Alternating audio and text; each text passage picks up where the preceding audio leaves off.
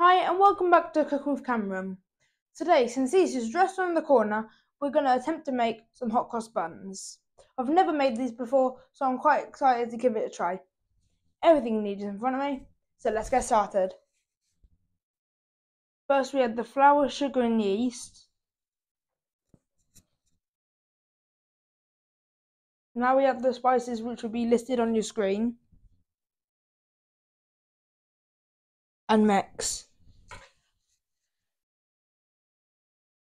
Now we add the warm milk, butter, egg and sultanas. And mix with the handle of your spoon. Now that's mixed in well, transfer it to a hard surface so you can knead the dough.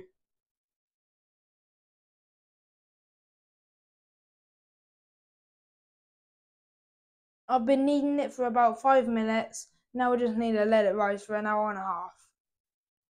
While we're waiting for the dough to rise, please could you like and subscribe because that will really help my channel out.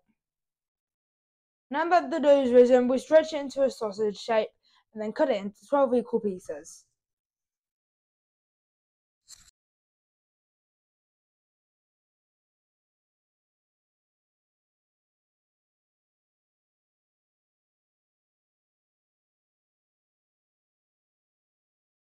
Now roll into balls.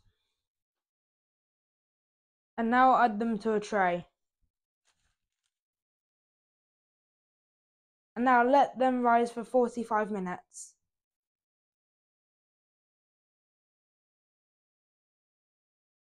And now we add the crosses. Bake for 20 minutes. Once removed from the oven, coat it with the apricot jam mixture. Now place on a wire rack for 10 minutes.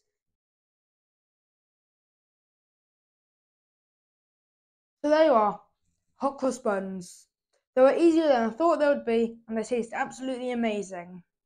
The full recipe will be in the description below. Until next time, take care.